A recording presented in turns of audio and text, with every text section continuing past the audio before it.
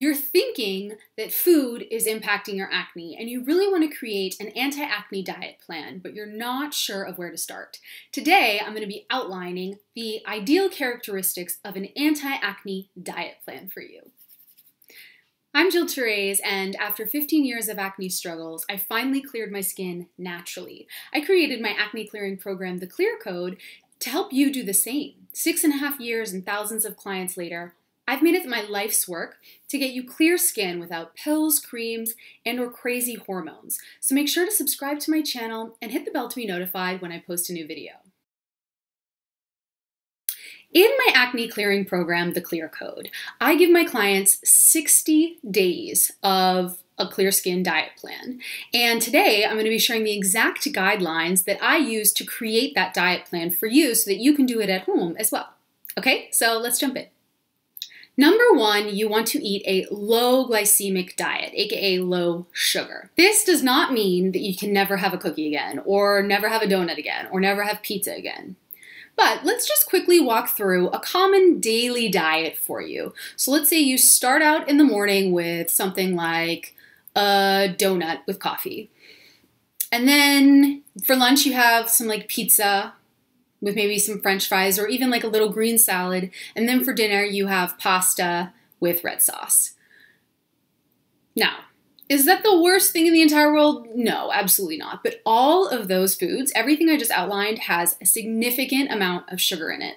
And blood sugar really impacts your acne. On this note, question for you.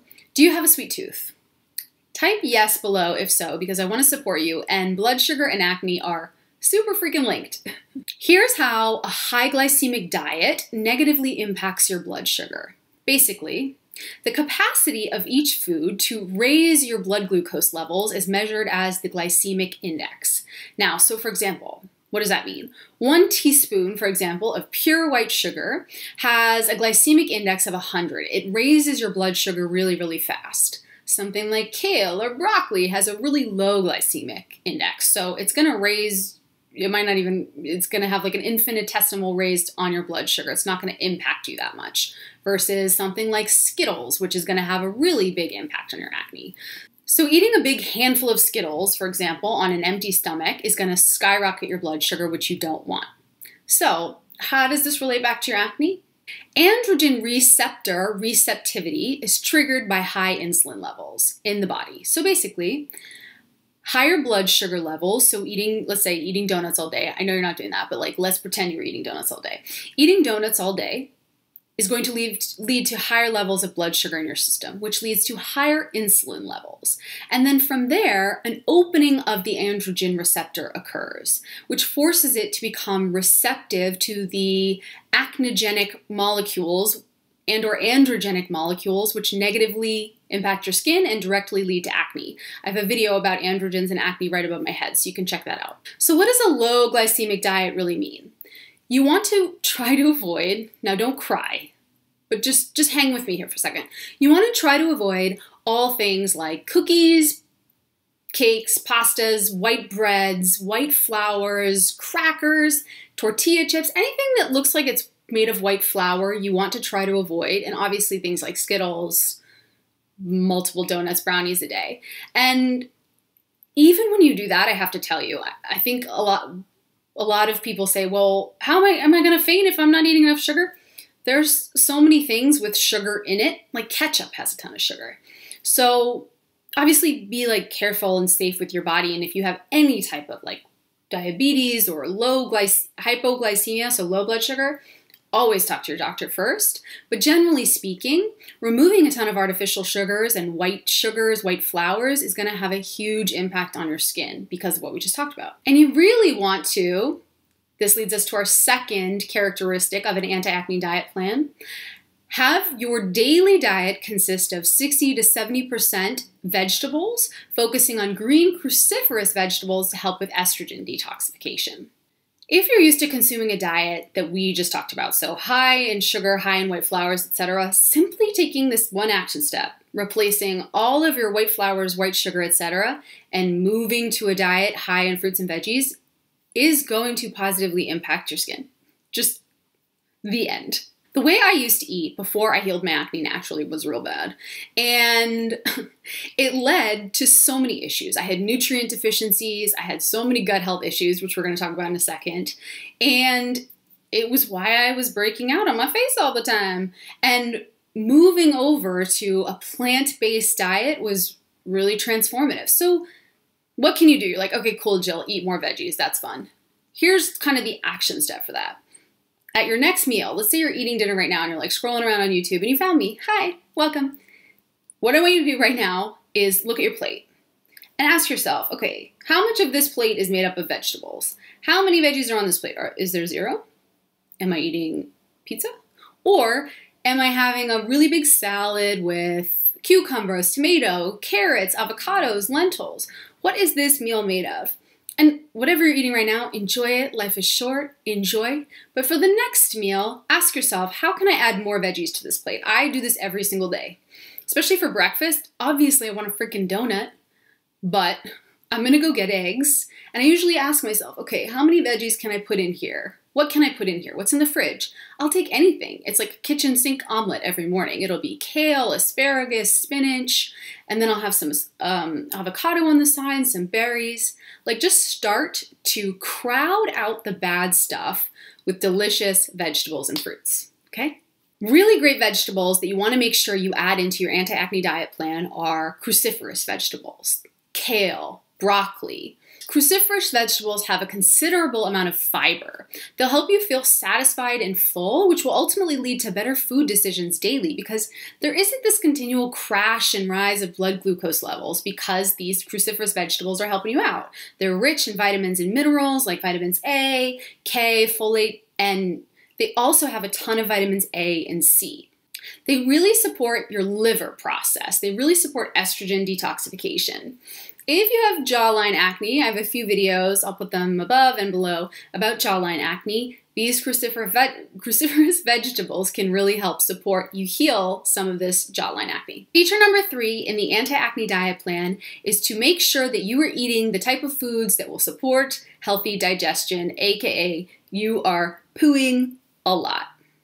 Yes, I just said pooing. We're gonna accept it. We're gonna move forward. Now, here's a little story about my poo situation because I know that's obviously why you're here, to learn about my digestion, right? Just kidding. Anyways, my mom's gonna be upset about me sharing these intimate details, but I think they're important. So, you're gonna giggle. I hope you giggle. I have this fear of pooping in public. It's not my jam. I don't like it. It's scary and weird. And so I distinctly remember being a little girl and my mom standing over me in some public place and her like kind of looking down at me and pointing and being like, Jill, you have to go to the bathroom. This is ridiculous. And me being like, no, I'm not doing it. Which would lead to extensive constipation throughout my entire childhood. And then once I got acne, things got even worse. The first thing they did when I went to the doctors, when I was struggling with my skin, I wanted help from the dermatologist, was they prescribed antibiotics. Monocycline, dioxycycline, tetracycline, all the cyclines. And I took them all the time, every day, for years. And when I tell you that I was incredibly constipated for years, that's real. And once I started to learn about this huge link between your gut and your acne, it was like a whole world opened up. And I have a video, I'll share it above my head, about probiotics and acne. So I won't go crazy into that right now. But suffice it to say, I did a bunch of research and there were all these doctors a long time ago that discovered that certain bacterial cultures, Lactobacillus acidophilus, for example, positively impacted not only the gut, but then as a result, the skin. And when I learned these things, it was like everything came together in my mind because I had struggled with such bad digestion for my whole life. And I really knew in my gut and soul that this was kind of the root issue. I got really pumped because I was like, oh, I can take action on this. Frick yes. And I completely overhauled my diet from a gut perspective. I began to add in probiotics daily. I took a pretty significant probiotic daily. I grabbed a ton of non-dairy and sometimes dairy yogurt. That's another story for another day, yogurt and dairy. I grabbed kimchi, I started sauerkraut, I started with kombucha, all these different types of fermented foods I was really into. And like the impact that it had on my digestion and my regularity was like, and the coolest part, which you're gonna love, listen, this is the coolest part ever in my entire life. All of my forehead acne within 30 days was completely gone.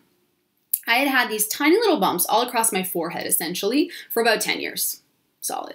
Like if you looked at me face front, you wouldn't see that I was breaking out necessarily, but if you looked like a little bit to the side and in the sun with texture, it was like covered with bumps and breakouts. The second I healed my gut digestion, my forehead acne was gone, which led me to face mapping, which you can find another video about that about me, and led me here. So make sure your anti-acne diet plan has a ton of healthy foods that support your digestion, probiotics, all the things. The fourth step that you want to take when you're creating your anti-acne diet plan is to make sure you avoid common food allergies and or gut irritants for at least 2 to 3 weeks and see how it impacts your skin. What is a good list of these items, for example? Avoid things like dairy, gluten, eggs, soy, corn, peanuts, shellfish, and nightshades. I know you just had a very strong reaction and you're like, chill, eggs and cheese. And you're also like, what's nightshades? So I'm gonna address those 2 questions really quickly. When I say avoid, I do not mean never eat a cookie again or never have cheese again. I always tell my clients, 1 cupcake does not a breakout make. There is no reason to feel afraid of food or to fear what you're eating, okay? That being said, there are a few reasons removing these few items for at least 3 weeks in a pretty consistent manner will give you a lot of clarity about your acne and your skin. Number 1, removing these items for about 3 to 4 weeks. In my program, we do it 4 to 6. But I think for you, just doing it at home, seeing if your food really is impacting your skin, you could just try it for 3 weeks. Removing these things for 3 weeks and just judging the outcome based on really consistent steps is going to give you a lot of clarity. And guess what? An amazing byproduct of removing all these foods and adding in a bunch of fruits and vegetables and avoiding artificial sugars and going to the bathroom a lot because you're eating a ton of probiotics, etc., you're going to feel so freaking amazing. You're not going to want to go back to eating crap. But anyways, not the point. Here are a few reasons removing those items can be really, really good for you and your body and your skin. Number 1, if you're struggling with any type of blood sugar management issue, which I would imagine you may be because you're here and you found me, and that's usually a common issue, having a ton of foods like gluten, dairy, and sugar, they really can mess with your blood sugar management issues, which just overall negatively impacts your acne. So removing these items is going to benefit you on so many different levels, from a gut perspective and also blood sugar, hormones, everything. Reason number 2 is that if you've been struggling with any type of leaky gut issue, so intestinal permeability is the kind of medical term for it. So the healthy lining of your gut and your intestines has either been damaged or stripped of healthy bacteria due to chronic antibiotic use, for example, you're going to be struggling with common nutrition deficiencies. You're going to have constipation, you're going to have diarrhea, you're going to have a little bit of IBS. So removing these common gut irritants is only going to help to heal you. It might be a little hard for a few weeks, but once you get really clear, beautiful, glowing skin as a result of your action steps, I think they'll be worth it. And then the best part is that over time you can start to add these things back in. That's what we do in my program, The Clear Code. If you're interested, you can apply via the link below. But basically, you don't have to never eat delicious foods again. It's just about figuring out what's triggering you by removing a bunch of bad stuff and then slowly adding things back in. So for example, for me, dairy does not impact my skin at all. 0 impact. Gluten and sugar, however, big impact. So I can eat a lot of cheese, I have cream in the morning, but for me, if I have too much sugar, too much gluten, and I'm like eating that a ton consistently, I'll see it in my skin. The second question is, what are nightshade vegetables? Nightshade veggies can be all different types of herbs, plants, trees. A few examples are tomatoes, potatoes, bell peppers, eggplants, goji berries, pimento, paprika. The list kind of goes on, and nightshade veggies can create an inflammatory chain reaction in your skin because you're either a little or a lot allergic to them, or you have an autoimmune reaction when you eat them that's contributing to these issues for you. The last feature of your anti-acne diet plan should be to include high-quality proteins like lentils and or salmon into your daily diet. Protein sources like chicken nuggets, low-quality beef, low-quality chicken are in general just not going to support your acne clearing journey. They're just not. They're void of nutrients. They probably have a lot of negative, bad hormones and antibiotics in them. So grabbing high-quality proteins like lentils and salmon in your dish full of veggies now is going to fill you up with fiber, a bunch of vitamins, a bunch of minerals. It's going to be full of omega-3 anti-inflammatories and will really support blood sugar management. So above all else, if you do purchase chicken or beef, just be really sure and clear to source it, to make sure it's ethically sourced. So for all beef and chicken, you want pasture-raised, antibiotic-free, hormone-free, organic. Is there one more? I think there's one more. For fish, you want wild caught. Now that you have those 5 action steps to create your anti-acne diet plan, would you like a detailed and customized plan to heal your acne naturally? If so, this is exactly what we do in my program, The Clear Code. So we create your unique clear skin plan. So if you're interested in having me help you do that, I would be honored and I would love to. So apply to the program via the link below. Also, do you want more information on how to get to the root cause of your breakouts? Click the link below to take a 30-second 10-question acne personality quiz and discover your acne type. Plus, download 3 recipes and 3 action steps you can take to start healing your skin today. Also, if you want to join a safe, private, empathetic community of people struggling with acne just like you, we have a private Facebook group where you can meet other people struggling with skin stuff as well. So find the link below for that. If you liked this video, please type yes below. Let me know that you're here, that it resonated with you. If you have any questions, leave them in the comments. And make sure to share this with anyone that you feel might benefit from it. And as always, make sure you subscribe, hit the bell to be notified when I post a new video, and I'll see you next time. Bye!